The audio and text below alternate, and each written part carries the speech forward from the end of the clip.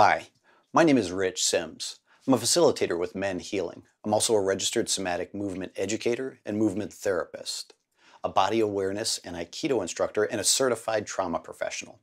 So all that really means is that I help a lot of people use their bodies and minds together to help with their stress, fears, anxiety, trauma, and even empowerment. So I use many tools to do this that can be used in countless areas of your lives. I'm really looking forward to working together. Take care.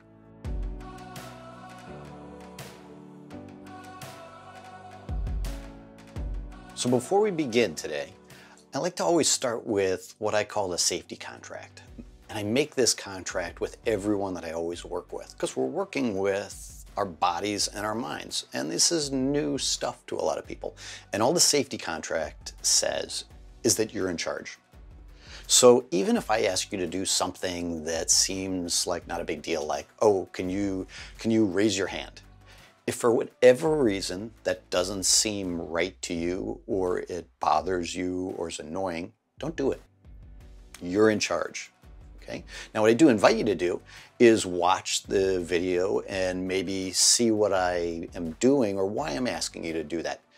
But if that's still not right, don't do it. Remember, you're in charge, and not every video that we put out may be right for everyone.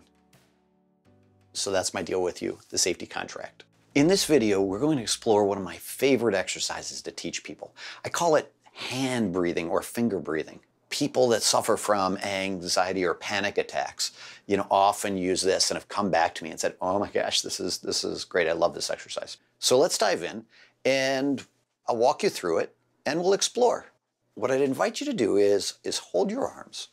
Just let them hang from your shoulders.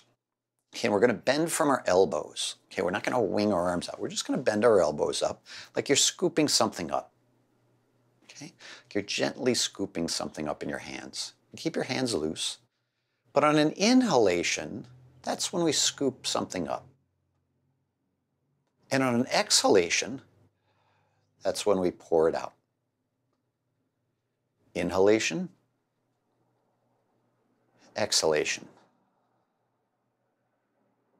Inhale, exhale. Keep doing this at your own pace, but I'd invite you to let your hands follow your breathing. So your breathing's leading the way.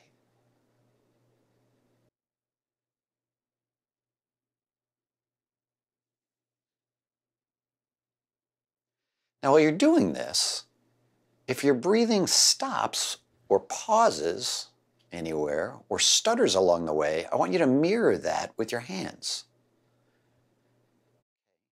So say on my inhale, I pause before I exhale. My hands would pause. And then on the exhale, I would start moving my hands again. Now, if you're breathing fast or slow, say I take a quick inhalation, then my hands would move fast.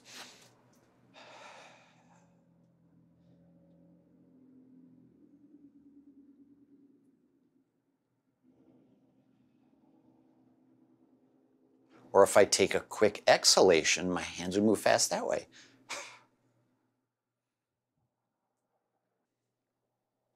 With your breath leading your hands.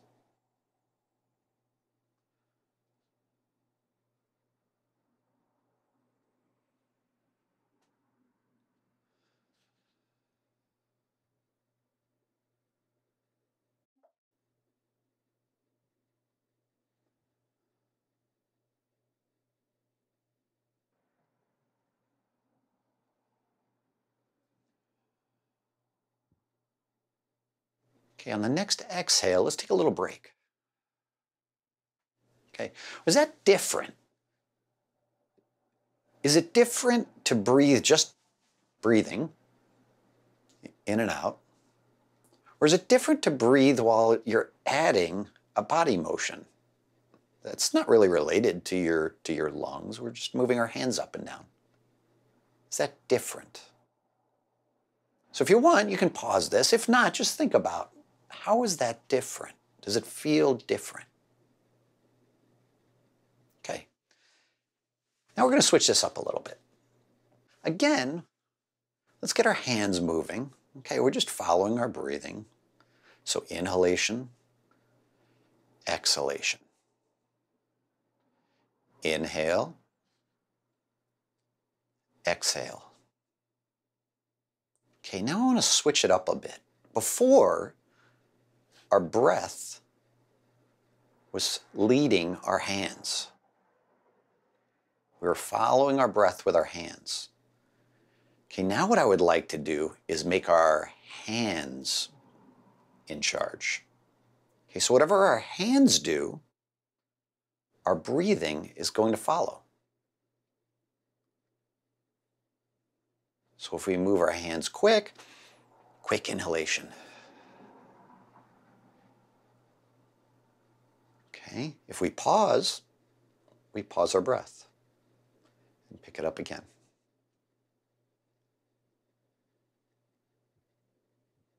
Okay, if we wanted to have an inhale and a long exhale, we'd move our hands slowly because they're leading the way now.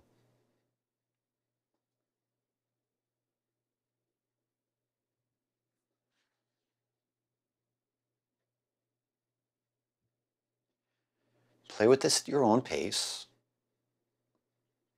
but your breathing is following the motion of your hands.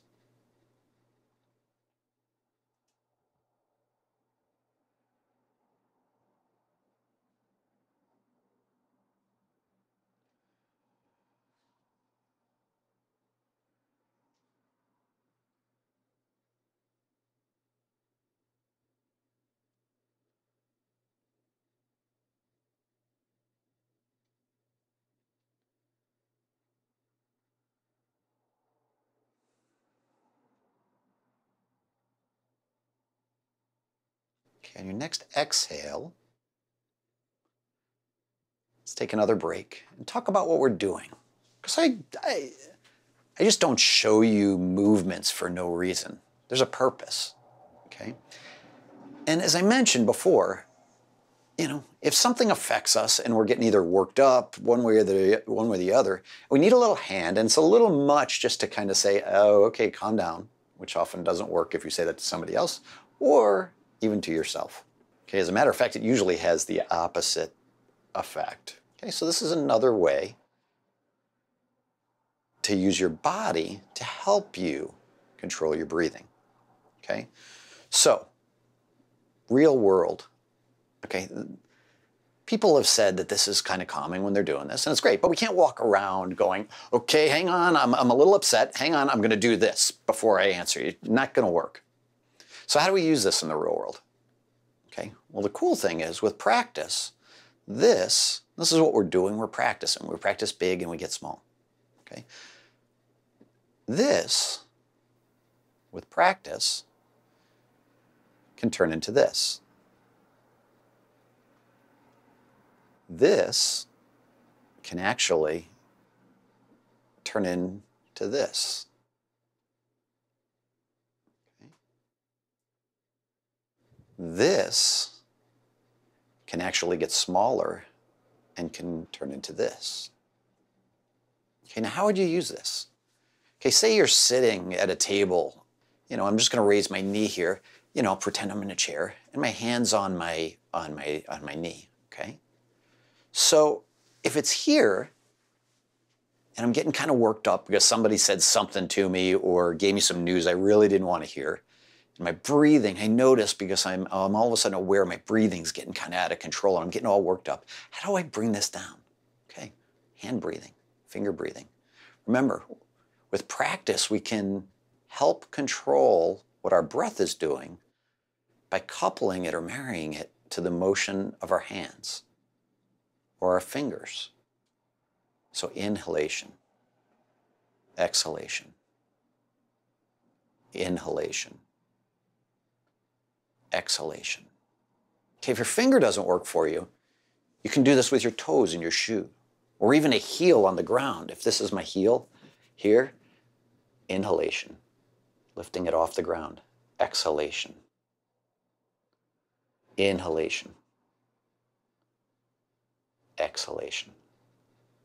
Okay, so you can really use any body part, but you couple it with your breathing and you use that to help control the rate and the pace and the pauses that you take. Okay? Now another way to do this was up and down. I always like to give options. Okay? This is up and down, and some people like that. Now another way to do it is in and out. So inhalation, exhalation. Inhalation. We're leading with our thumbs. Exhalation. So scoop out and in. Now there's two ways to do this. And usually I tell people when we begin to see if you can bring it into your center. But that doesn't feel right for some people, to scoop and bring it in. Okay? If that doesn't feel right, for whatever reason, it doesn't matter, scoop and go down. And scoop out, inhalation, and down. Okay, so options. Okay, it's always great to have options. I think up and down feels a little different than in and out. Okay, I mentioned grounding and centering. To me, this helps me feel grounded, very like connected to the earth, grounded, strong, solid. Okay, this helps me feel centered, grounded to myself. Bringing stuff in. Okay. Or down. So whatever feels right for you, play with this. Okay, and the next time you become aware that you're either getting excited, or kind of feeling down, and you notice your breathing's just not normal or where you'd like to be, don't try to do it all with your head. Okay? Join or couple it with emotion. In this case, our hands, our fingers, a toe. Okay? The in and out can even be rocking your hand back and forth. Okay? Play with this. A lot of people use it every day that I've taught through the years. Start big and get smaller and smaller and smaller. At a point, nobody will even know you're doing this, but it's a great tool to help you control your breathing, which then also controls your heart rate and all sorts of other things going on in your body, and also helps work with your emotions and your feelings. So take this and play with it. It's been great to be with you again. Take care and enjoy.